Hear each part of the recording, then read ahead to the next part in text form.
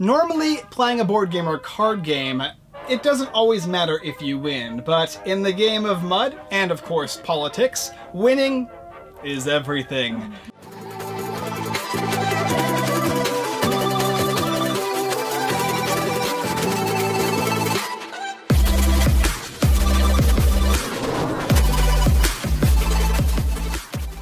From the creators of those who brought you Side Effects comes Mud, Money Undermining Democracy, the dirty game of American elections. Mud plays 2 to 6 players and is for ages 14 and up. You are playing as a wealthy mogul trying to influence the next presidential election. You don't care what side wins as long as it is your side. And in the game Mud, you are going to be gathering cards, which are going to be voters. You're also going to utilize power cards, and your objective is to place down 3 of each of the specific type of voters in each of the different portions of the United States. Now, of course, there's also undecided, which are going to be a wild, which will count as anything for you, but if you can get those before anybody else, you win. However, there is a little bit of a problem. That is the scandal cards. If you get a scandal card, someone else can also play a power card to dig up your scandal and reveal it, which could cost you some votes. Let's go ahead and take a look at the game down below. The game Mud, game of some crazy mudslinging going on. Show you how to play, and then we'll come up and we'll discuss the game. Welcome, Wealthy Mogul. As we attempt to sway the American election, let's go ahead and gather 7 cards into our hand from the pre-shuffled deck here. And if you haven't already, shuffle the Scandal deck. You're going to need it. Take these cards and put them into your hand and look at them. For the most part, they're going to be voters, and voters are going to have a different wealth class, you can say. You're going to have the working class, you'll have the wealthy, and you'll have the middle class as well. They're the ones that have 2 of the little money signs on them. You're also going to have what political party they're from. They could be a Republican, they could be a Democrat, or they could be an undecided voter. The worst type of voter, these guys here. And in the game, you're going to take 3 actions. You're going to play up to 3 of your voters into your tableau, which will be right in front of you. So go ahead and place 3 of them right in front of you. Any 3 of your workers you want. Now remember, you're attempting to gather the same type if possible. So if you want to go for the specific conservatives, you want those, or you're going to go for liberals, you want those. However, undecided are wild. So in this case, we have 2 undecided and a conservative in the West. So we have 3 from the West, which means in order to win the game, all you need is 3 of that specific party in each of the 5 different provinces. You can also play any number of power cards from your hand if you want, but you don't have to play them because playing power cards can be scandalous. But if you do choose to play it, go ahead and play it. We'll take any 2 voters from another player. Now you'd have to play it in front, so in this case this wouldn't help you, but if I did have voters out, she could play that power card, in which case she could take my voters and put them into her tableau. But that would actually cost her a scandal card, which, if somebody ever has a dig card, that can be revealed, and then something can happen. And remember, you never draw until the end of your turn. So in this case, she's going to go ahead and draw up to 7 cards. Now, if it was my turn, I would go ahead and play up to 3 as well. I've got myself a northeastern undecided voter. I've got myself a southern liberal. I've got myself a southern undecided, and I have another southern undecided I can play for next turn.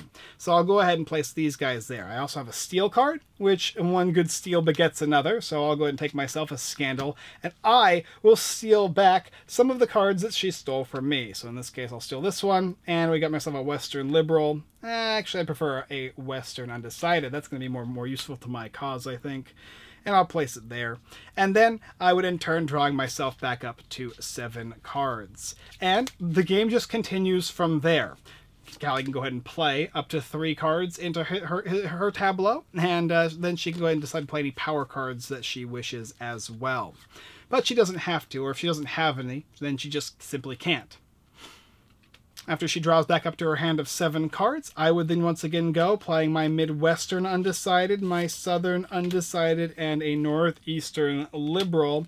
And then if I wanted to, I could do something really interesting. It's called the dig card. I can play it on a scandal card in front of another player, in which case I'd have to flip over that scandal. But whenever you play a power card, regardless of whether it's a dig or not, you'll get a scandal yourself. That being flipped over is going to tell you something unique about one of the elections or one of our past political candidates, and it'll tell you what happens. In this case, it says lose 1 million of each economic class. In this case, you're going to have to lose a working class, you're going to have to lose a middle class, and a wealthy, and they'll go straight to the discard pile. And the game just continues from there, playing back and forth, attempting to gather 3 of the specific types in each of the 5 different categories, and the moment you do that, you win the game. If you can, and become the most wealthy and most controlling political mogul of all time. Normally, playing a board game or card game, it doesn't always matter if you win, but in the game of Mud, and of course politics, winning is everything. And in this game, you're simply trying to gather your tableau of voters and win the election in any way possible, avoiding scandals and digging up scandals on your opponents. Or purposefully gaining a few scandals to play those very powerful cards at the right time. Everything has a cost, and there's always a balance in this game as to what you want to play and how you want to play it. With more players comes more fun, because that brings more shenanigans, and in addition, you can also trade with your opponents, so you're able to trade voters. Of course, that also comes with a negative potential, for if your opponent has what they need, then your opponent will win. Or you can share scandal cards by playing the powers together. However, that scandal then, when dug up, is going to implicate both of you, and you will both suffer the effects. Much like the game's side effects, the cards are very high quality, the artwork's very nice, and it's really easy to understand how to play this game. You'll understand how to play in roughly 2 or 3 turns, placing down your voters, attempting to gather those undecideds, and then your specific political party of choice, whether it be the leftists or the rightists, and then you'll be placing them down. And of course, you can choose to go with both and figure out what one works best for you, because on the occasion, people will steal stuff from you. So if you choose to only go one way, you might be a target for another player. Well, there's some strategy gets revealed with having some of those, because when you're targeted, when your scandals get dug up, you're going to probably lose some voters, and it's nice to have some extra ones there to lose instead of the ones you're actually going after. I mean, potentially your scandals might have actually nothing on them whatsoever, because you're a great candidate, you've done nothing wrong, and so or no at least scandals. Those people don't care.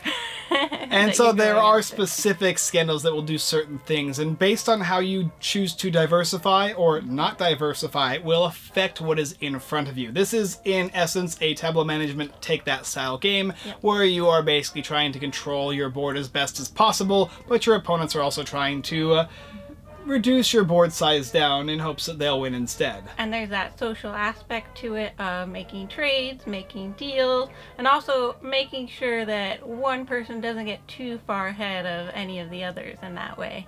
All the scandals are also very unique and funny, especially because they are all original scandals that you can find online. In fact, I looked up a couple of them, one of them being stuck in memory, the candidate who quoted Pokemon twice. Pretty funny. And there are quite a few of those in there. If at any point your scandals kind of overlap and there's too many of them, then you just can simply play power cards for free as well, which is nice. Yes. But overall, this is a fun little take-that game. It's a great family game. It's very easy to learn, very easy to understand. It's one of those tableau management games that is going to be a starter gateway game, I think, for a lot of people. It's not, it doesn't delve deep into any specific political party, doesn't take any shots unfairly. It's very straightforward for both sides, and it doesn't even kind of give you that idea of it doesn't even really matter what party you go after. It's just, you just choose one. You're a bad person because you don't are care. a mogul who's just intent to win the election by any means necessary, utilizing as much money. Reminds me of that one guy that tried to win. Regardless, though, I personally enjoyed this game quite a bit, and I think this is a game, for the most part, that if you're watching this and it seems like something that you'd be interested in, you should take a look at. If you like side effects, you want a quick party game for, I'd say, more adults, like getting into the political theme and just having fun with it, this is a great choice. Thank you guys for watching another Unfiltered Gamer board game review. If you like this video, check out the rest of our videos here on YouTube. Like, hit that subscribe button, and the bell notification button. Do it. Right now. Please. Right now, do it. As well as check out our website, unfilteredgamer.com. Blog posts, giveaways, Kickstarter lists, and more. Our live stream every Wednesday at 6:30 p.m. PST, as well as our Discord, where we do auctions. Fun auctions for moguls like us, where you can win games. They start at $1 every Monday, and by the end of the week, if you win, you'll get yourself a wonderful game. Thank you guys so much for watching, and as always, I look forward to gathering voters across the U.S. with you next time.